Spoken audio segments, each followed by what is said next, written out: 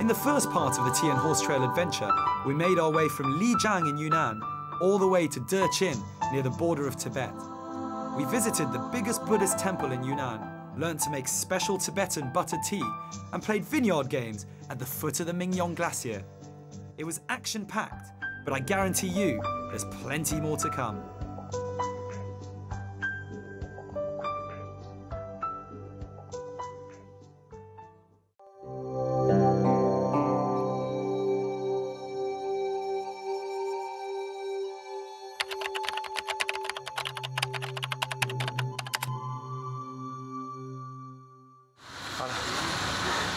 Welcome to a Travelogue special. It's our third day of the Chama Gudao trail that we're taking, and we've had to get up very, very early. It's actually now about 6:30, but we had to be up at 5:30 to ensure that we've got enough time to pack all of our stuff and have some breakfast. We're going to be driving for most of today, probably about over 300 kilometers towards the salt wells known as Yanjing, where I'll finally get to see what red salt and white salt, well, I've seen white salt before, but red salt really looks like. And then on towards Tibet. Very exciting.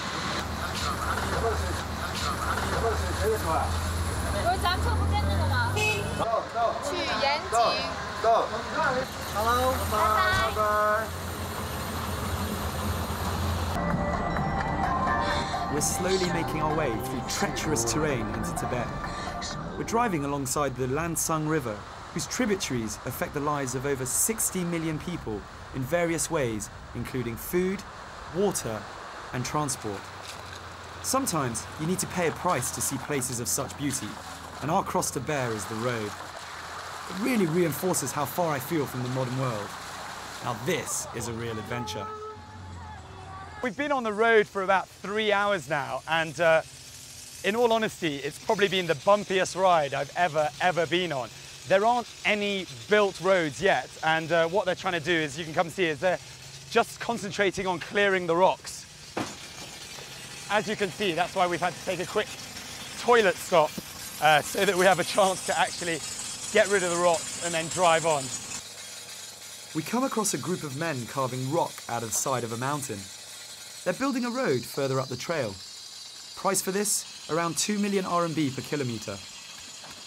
To call this a dirt road is an understatement. Still, this hardly comes as a surprise, considering it's a relatively underdeveloped part of the country. The route often finds itself victim to falling rocks and landslides. Actually, our trip to Yanjing is almost cancelled due to a landslide shutting off our path. Luckily, the good weather saves us. You have to be prepared to clear the debris off the road if you want to continue. I guess it's what generations of the Marc had to do.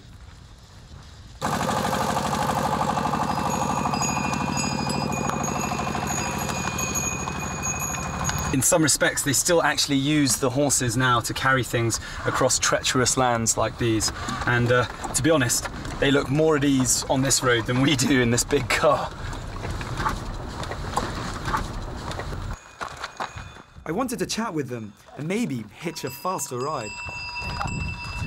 Well, we've left the cars behind for the last couple of meters or so. We're just traveling along, seeing what it would actually feel like to be walking along with the Margwoto on the Chama Gudao. It's pretty tiring just walking, actually, to be honest.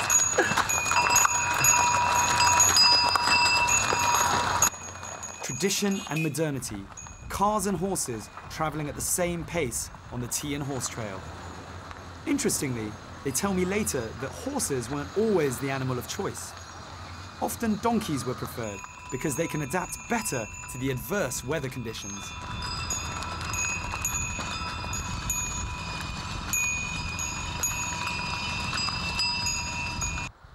Now here's an uncommon sight, a Christian church in a Tibetan architectural style. I'm actually extremely excited about this part of the journey. I've arrived at the only Christian church in the whole of Tibet, and it was established here 150 years ago by a French missionary.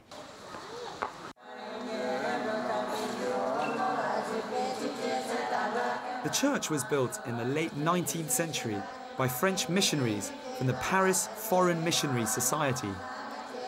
The priest in residence at the church tells me that there are about 800 Christians in that area and that they all get along very well with their Buddhist neighbours. Interreligious marriages are quite common here, and people often keep to their own faith, following one's matrimonial union. The whole group is fascinated by the church, but especially with the people singing inside. What I find fascinating is that the hymns are sung in Tibetan. Whilst most of the others are busy taking pictures, I sit back and enjoy the hymns. As for the hymn books, they are over 100 years old. I also come across a Tibetan Bible, which I'm told was first printed in 1948. When I think about it, it's quite remarkable to find what is the most widely read book in Western countries here in remotest Tibet.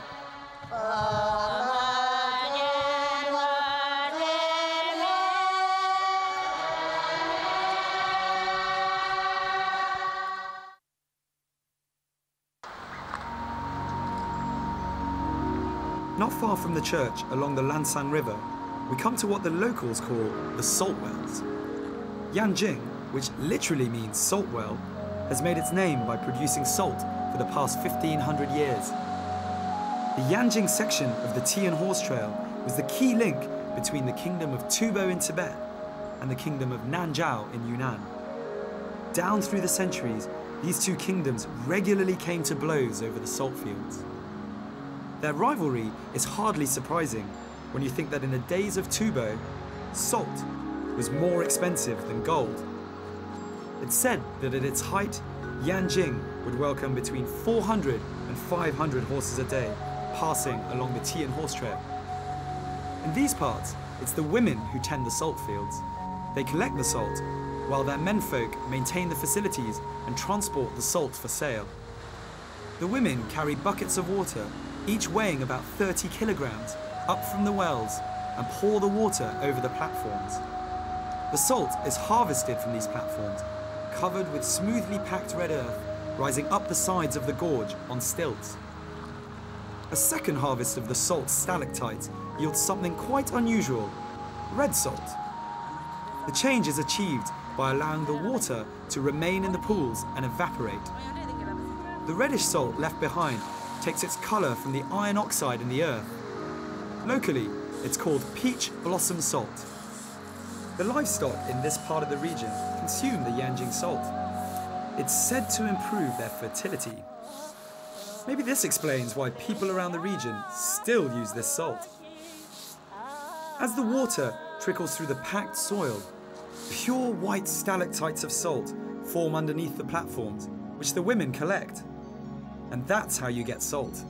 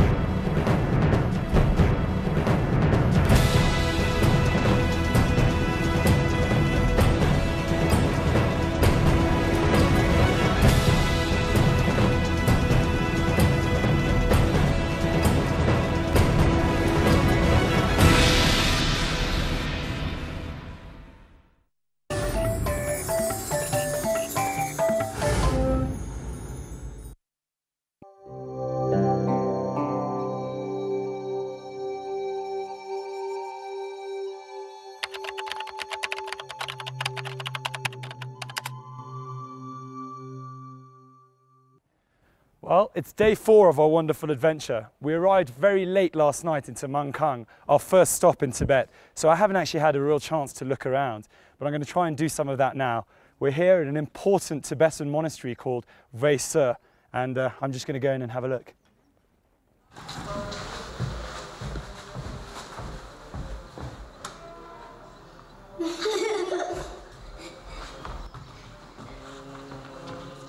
Since this is my first ever visit to a Tibetan Buddhist temple in Tibet, I'm careful to follow the guidelines I've been told about previously. And so, I remember to circle the temple clockwise and not touch any religious items. Weibo Temple belongs to the Gelug sect of Tibetan Buddhism, which is also known as the Yellow sect. It's so called because its adherents wore yellow hats when the sect was formed in 1409. The Yellow sect prohibits its monks from marrying and having children. The temple, as well as being home to 60 monks, holds regular rituals as well as an annual butter lamp exhibition. It's quite startling to see the number of people who come here to pray. Everyone I come across is spinning a mani wheel. These devices consist of a spinning cylinder containing copies of the sacred mantra Om Mani Padme Hum, written in ancient Tibetan script. The belief is that repeating this mantra accumulates merit. Having owned its own caravan, the monastery played a major role on this part of the tea and horse trail.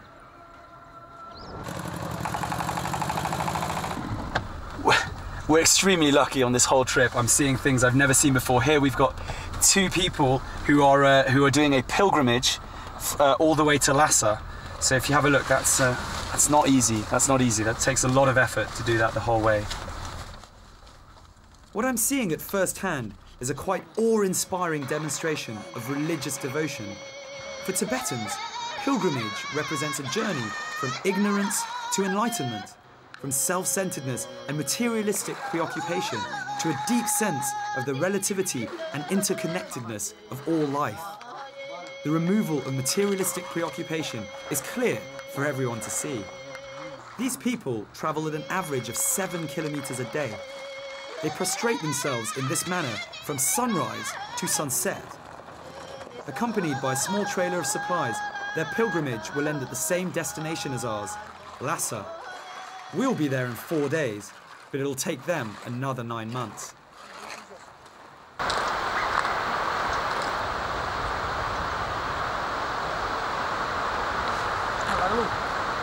Running from west to east, we have the New River up top, the Lansan River here, and through the bottom we have the Jinshan River. And we're driving from Mangkang to Baisu, and we've come to a beautiful spot here, which has actually inspired me to stop and point this place out. And that's a beautiful river here that runs into the New River. The Lansang, Jinsha, and Nu rivers run in parallel through this region from north to south for 170 kilometers, whilst miraculously never converging. This area is renowned for its diversity of flora and fauna. 34 endangered species of plant life here are under state protection. A quarter of the whole country's animal species can be found in this region, including 77 that are under state protection as well. This is also a place of cultural mix, as 16 ethnic minorities reside here.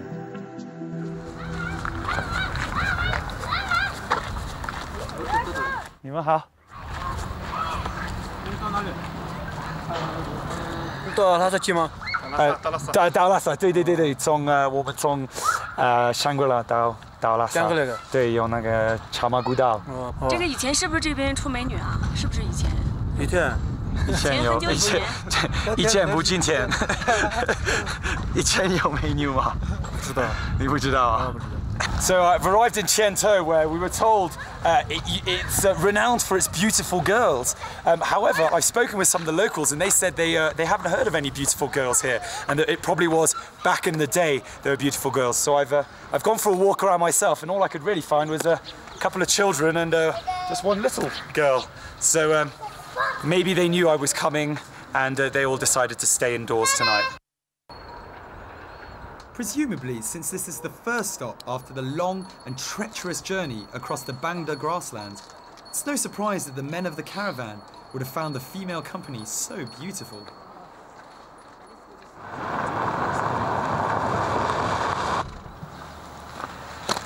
We're here at the fabled 99 twists and turns, and unfortunately for us, it's not actually a Tibetan dance move.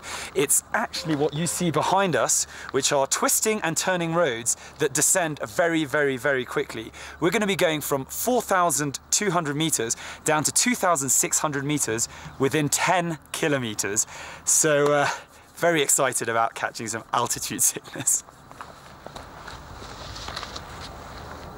Among the 99 twists and turns, there are 49 major U-turns. I actually started out trying to count them, but as darkness fell, it became harder and harder. I soon realized I was wasting my time, and anyway, I had more pressing matters to concentrate on. Due to the state of the road, we were well behind schedule. This meant we would be taking on the 99 twists and turns with the sun about to set. Everyone in the convoy was desperate to finish the descent before nightfall.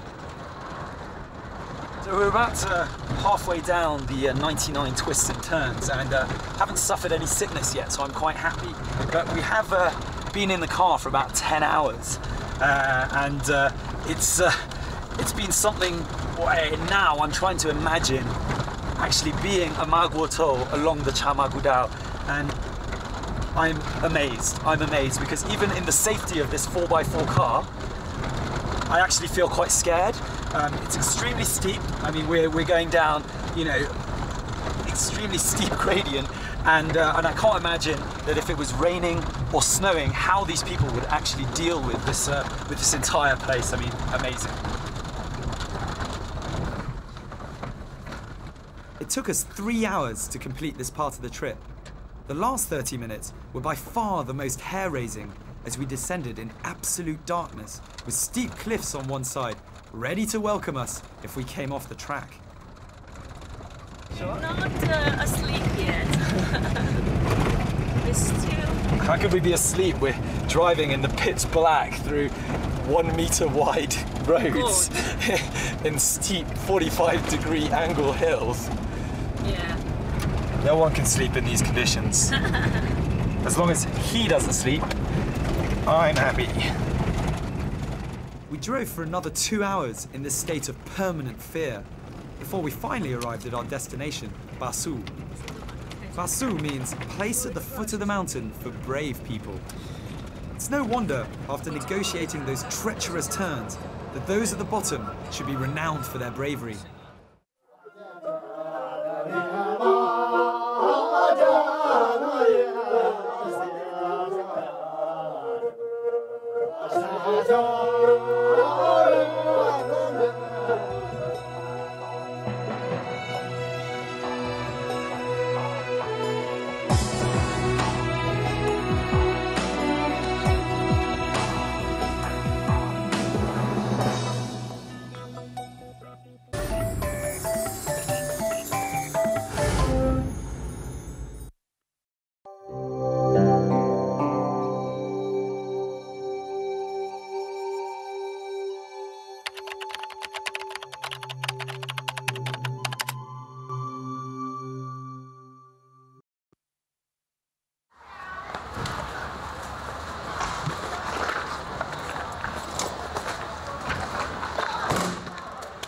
Fifth day.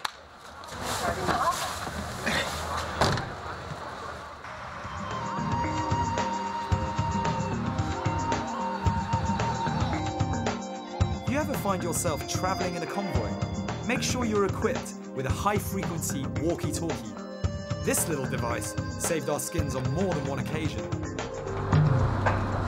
Billy, what are you excited about today?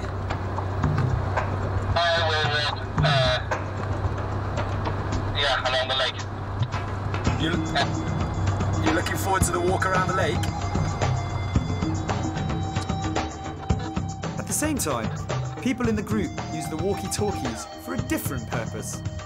They made jokes, chatted with each other, which also added something to the adventure. This made us all feel even more part of a team.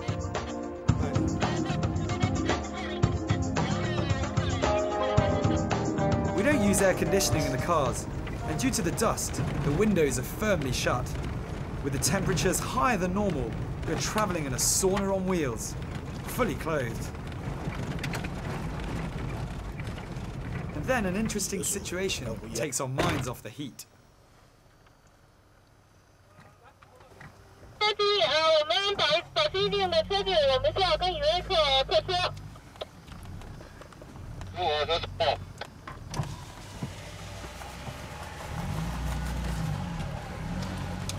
后车注意，现在在跟一位客客车后车不要跟得太紧。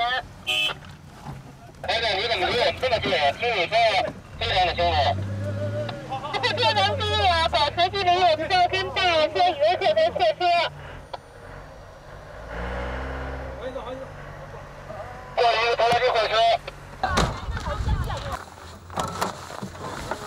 Finally, we're there, Ranwu Lake. Now, it's time for our second major activity. After the debauchery of the wine tasting, some good old-fashioned walking is just the tonic we need. Since the group is made up of people from all walks of life, with ages ranging from 20 all the way up to 60, the organisers are very careful to advise us all on how to exercise at this altitude. 咱别那个一顺边的这种，别一顺边。小心点走了。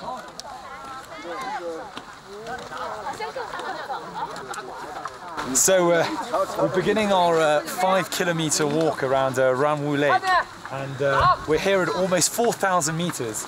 And I've been told that this part of Tibet is known as the Switzerland of Asia, and that here we're going to be seeing the Lake Geneva of the Orient. Another fact that you should know is that apparently at this altitude, if you walk with nothing on, it's the equivalent of walking with 20 kilograms on your back. So I've decided to bring a bit of extra and use these. Let's see how it goes. I don't think I need to use these yet.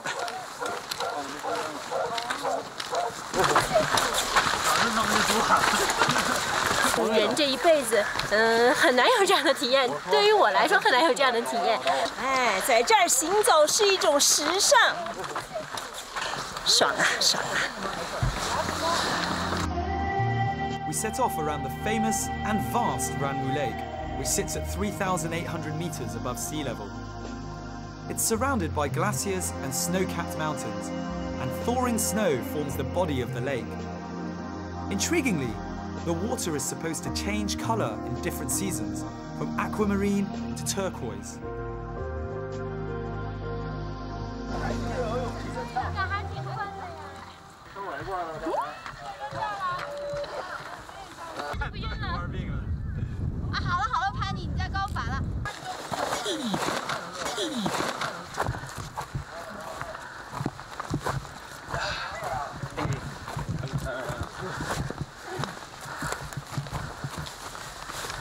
I'm not a huge fan of hiking, but the enthusiasm of the group is infectious.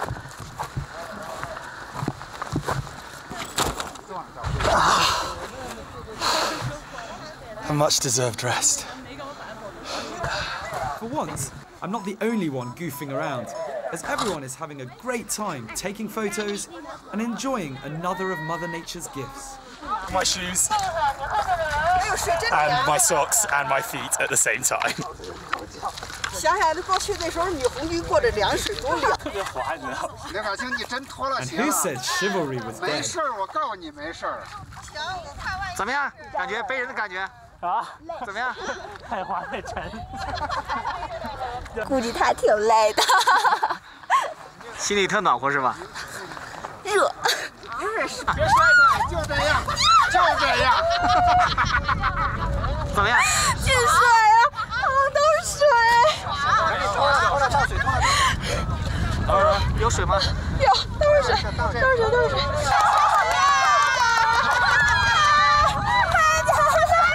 加油！加油！厉害，厉害，厉害！扶一把阿姨，阿姨快扶一下阿姨。啊，没事没事。慢点，慢点。哎呦，您这是？呵。好了。哎呦，您这鞋怎么样过的？没事，挺好，挺好，挺好。累不累？挺好，不累，不累。不累哈，真勇敢。好。值不值啊？还有一双鞋，没事，值。回去车上赶紧换鞋。啊，加西德勒，加西德勒，加西德勒，加西德勒。Tired. The Palong Zambu Gorge is world famous and one of the deepest canyons on Earth.